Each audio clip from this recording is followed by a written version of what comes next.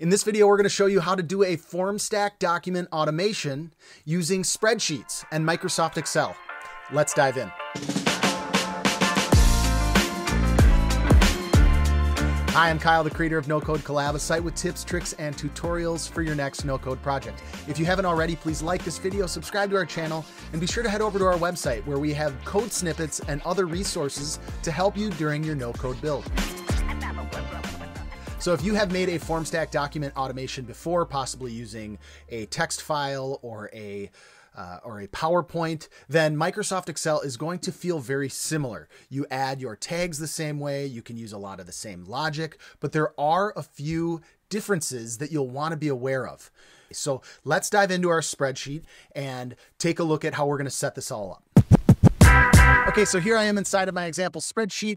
This is a file that is generating an estimate based on how many of certain products someone might want. So I've got all my products on the left here. I've got their rate or their cost. And then I have the quantity that they want and then the total, which then sums up at the bottom as well. You'll see that there's a lot of errors, and that is to be expected if you are doing any sort of calculation on the data that you're bringing into Formstack documents. So let's rewind 1 second. You'll notice that there are some of these curly bracket $sign things all over the place. Those are Formstack document tags. If you've done any text files or PowerPoint files in Formstack documents, those are going to look really familiar. It's the exact same thing here inside of Excel. I am in Google Sheets, but all we need to do to get this to work inside of Formstack documents is save out as Microsoft Excel. So if you're in Numbers, save your file as an Excel file. If you're in Excel, you're good to go. If you're in Google, you can save out as a Microsoft Excel file as well. This is a document that just has one sheet. You could have multiple sheets and you could have your tags throughout multiple sheets. But just a quick review, if you are doing a tag, it is the left curly bracket, $sign, and then whatever you want. You can give your tags whatever name you want. Just make sure they are all one word. They start with letters. They can't be all numbers. Don't use any punctuations. Keep them short, keep them descriptive so that when you're mapping your fields, you know what they are. But basically, this is a tag, and then you close it off with the right curly bracket. You'll see that I've got these other tags here. Product 1, product 2, product 3, all that. So this is the start of our document. So you'll notice that I'm actually missing products 4 and product 9. And the reason for that is because I have a formula that is calculating the quantities for products 4 and 9. So if you look up here, we've got this formula. If we look down here, we've got another formula. Without getting into what those formulas are actually doing, the reason that I'm pointing this out is because you might think that you could just put your tag right into the formula.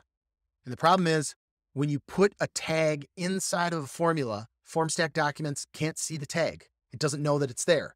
So you won't actually be able to map your data into that formula.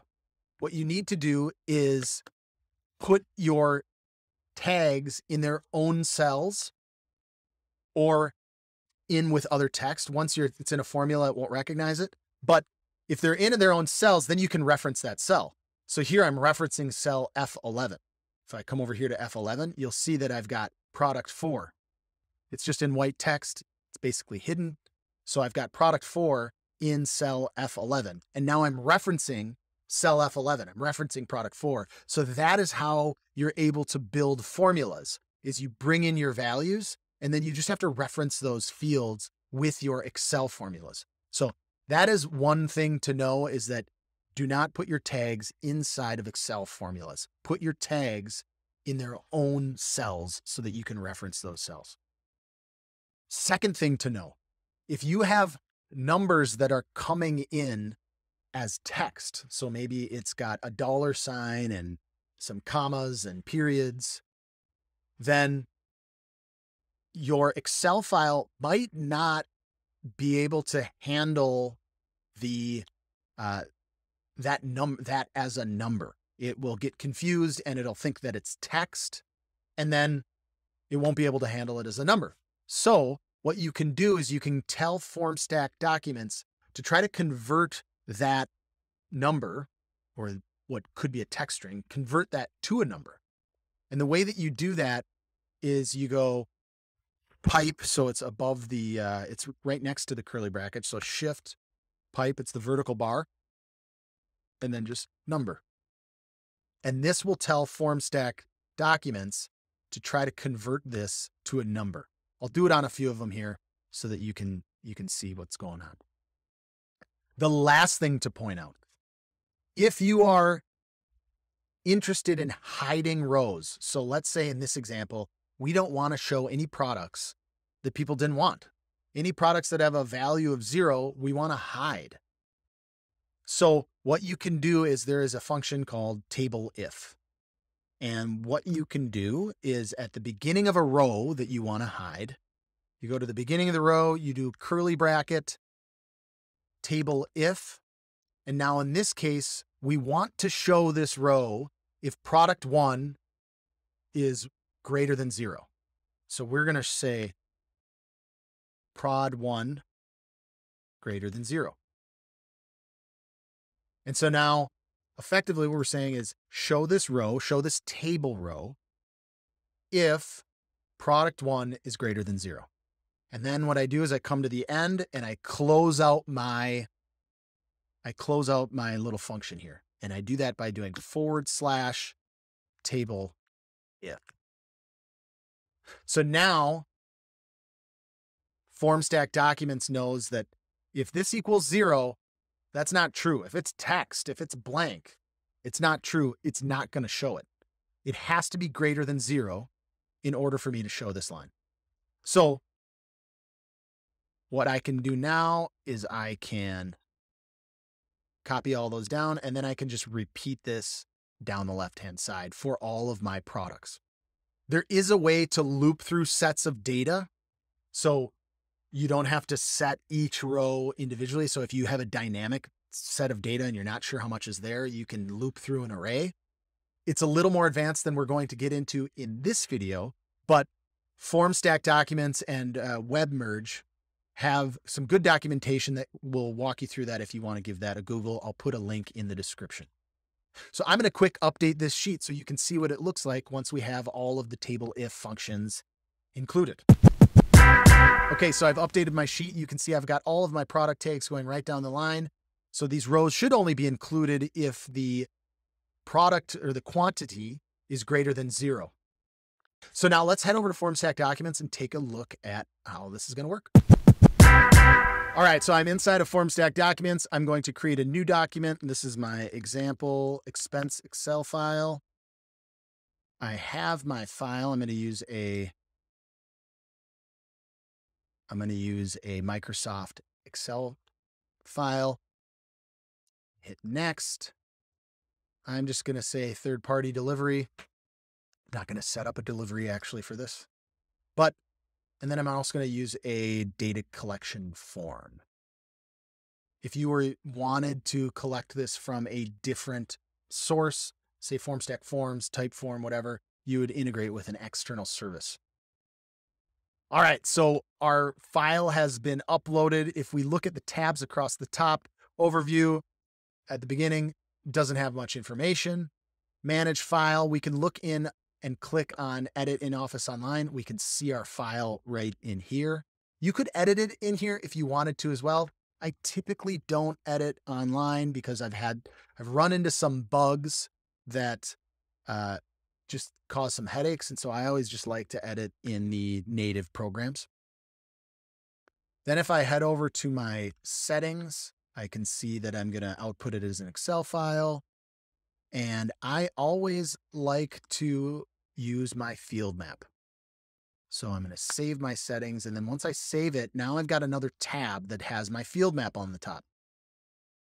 So now I can validate that Formstack Documents is seeing all of my tags. Additionally, you can use the field map to like clean up. So if you were getting some text, you wanted it to be, rendered as a number or different things like that, This is a place to do that. We're not going to get into that here.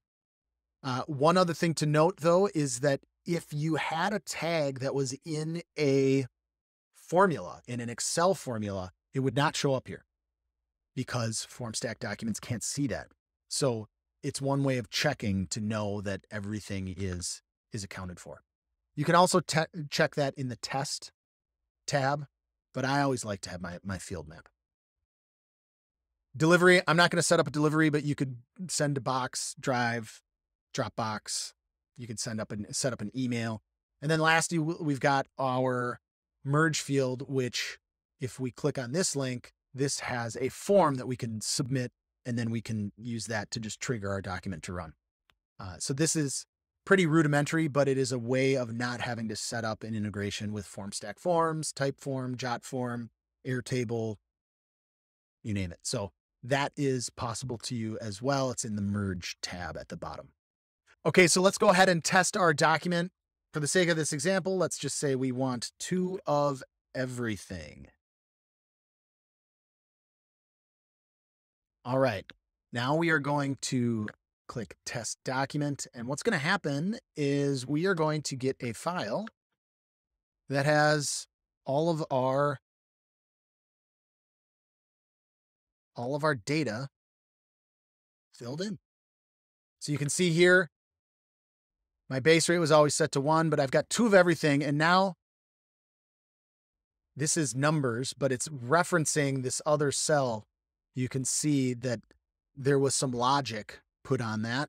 And so that's why it doesn't equal 2.